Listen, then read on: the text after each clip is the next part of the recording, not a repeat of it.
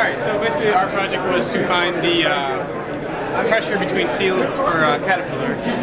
Their main concern was that most 17% of their warranties were paid out on seal failures. So with this project we were hoping to come up with a sensor in order to measure a pressure between the seals dynamically. And what we came up with was this TechScan system, which is a resistive material, piezo-resistive, and basically by pressing on this it changes the resistance of the sensor, and it brings it up here as a wire or as a value, and then we can then calibrate that value to give us an actual pressure and force of whatever we're trying to measure. And with that, they're hoping to be able to tell when a seal fails, how it fails, and to get a little more information on it.